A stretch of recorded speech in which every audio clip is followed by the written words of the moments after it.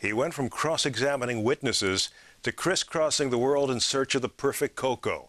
It is the case of the lawyer turned chocolate maker. I'm Mike Schneider, and this is Venture.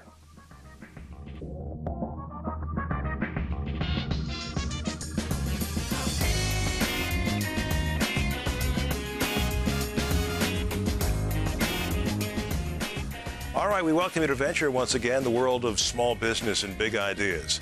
This time around, we're going to introduce you to Shawn Askinosie, the founder of Askinosie Chocolate. Every drop of the river is hot melted chocolate of the finest quality. This trip to the chocolate factory started in the courtroom. Ew. He was a criminal defense attorney, but traded in defending accused killers for a much sweeter job.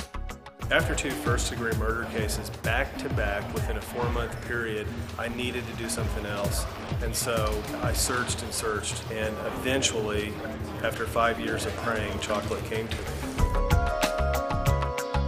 Shawn Askinosie took his savings and a $1.5 million bank loan to open his chocolate factory in a rehabilitated downtown Springfield, Missouri loft.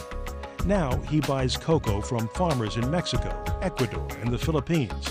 He features those farmers prominently on his packaging and shares his profits with them. It's a recipe that's catching on. In just under 2 years, Askinosie chocolate can be found on the shelves of the Food Emporium in New York, Whole Food stores in Colorado, and the chocolate has cultivated a following from Singapore to Sweden. From prison bars to chocolate bars, Charlie would agree. That's the golden ticket. Shawn Askinosie is here with us right now. This is a fascinating story.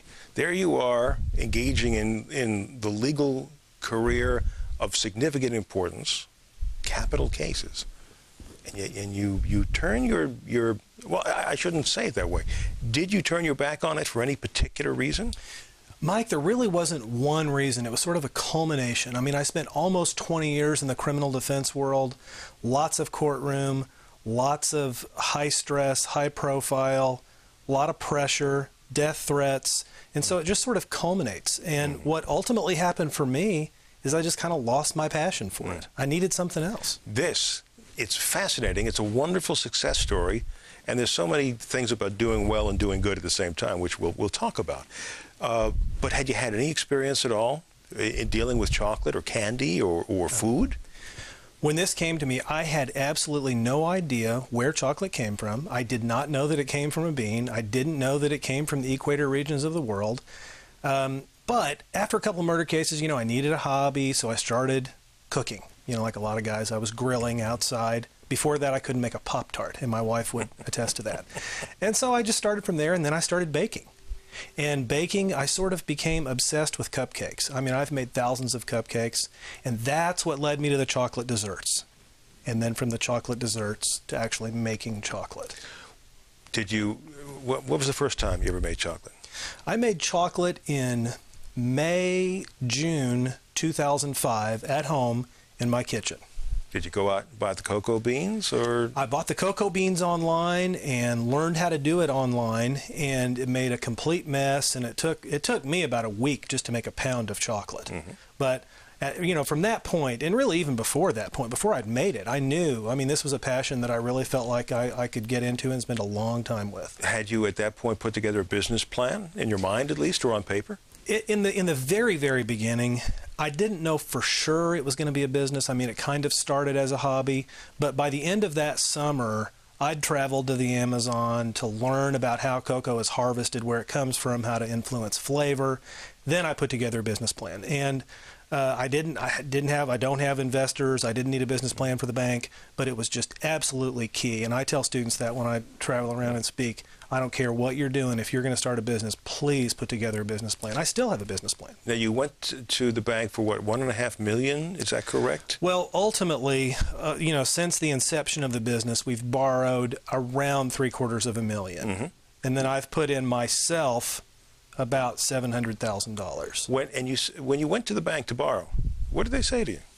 Well, this bank... I was to say, you're a lawyer. You're a lawyer who's making chocolate now. Well, here, at the point I went to the bank, I had a 15-year history with this bank as a lawyer, and they'd known me for a long time. It's a small local bank, and they just said, We know where to find you. Yeah, we know where to find you. And at that point, I was still practicing law. I was doing both for a while. What were you going to use the money for? I mean, did you have at that point figured out the equipment that you were going to need, Yes. the space you were going to need? Both. In fact, we had very specific needs for the Capitol: equipment, inventory, and real estate. So I bought the building in Springfield. Springfield, Missouri. Springfield, Missouri. It was a 100-year-old building. When we bought it, it had no electrical, no plumbing, and in some cases just a dirt floor. So we refinished. Sounds that like a whole thing. natural, right? Oh yeah, perfect. My wife was like, "You've got to be kidding me." But that was the thing. We wanted to be in that part of town. It's a part of town that's sort of blighted. There's a nearby homeless shelter, and I wanted to be a part of the revitalization of the community. But that's what we used the money for. Yeah, the equipment. How did you know what kind of equipment you needed? Oh man, and that's just been the bleeding edge of the learning curve for me, because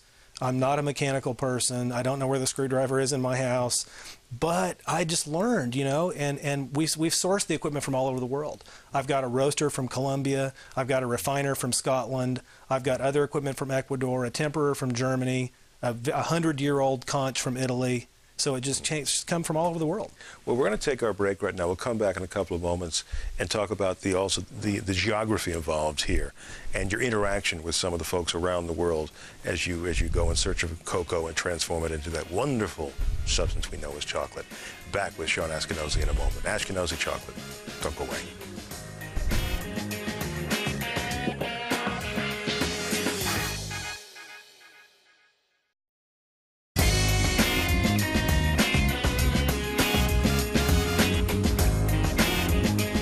Back once again talking about this fascinating story of Askinosie chocolate. Shawn Askinosie is our guest.